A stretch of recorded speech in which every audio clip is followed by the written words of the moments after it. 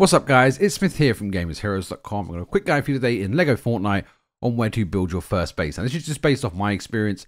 Everybody's world is unique. When you create a world, a seed is created and it's all different for everybody. So it's not going to be the same information for everyone, but the core of this should work. So this is the grasslands biome. You can see in the bottom left, that is the name of the biome. There are a bunch of different biomes, grasslands, shore, desert, snow. There's a bunch of different ones. So you need to progress into the game by going into these biomes as you get further and further. So you can see here, there's a little blue hue over the green there. Outside the fog of war, you can just see a blue hue above the green. That's the snowy biome. That's like the tier 3 zone. The desert biome in the southeast corner is the tier 2 zone. So I would recommend building your base somewhere close between two of those biomes. So do a lot of exploring first. Build your base near a cave. Those are the small cave icons you can see on the map here. That gives you access to underground stuff. So you get the tier 1 stuff mostly in the grasslands.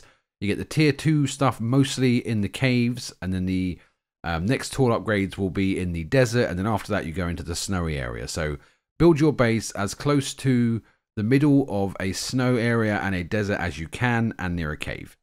So it's nice and quick, nice and easy. Get what you need to get back to the game. If we helped you out today, do like and subscribe. We do appreciate it. And I'll see you in the next one. Take care now.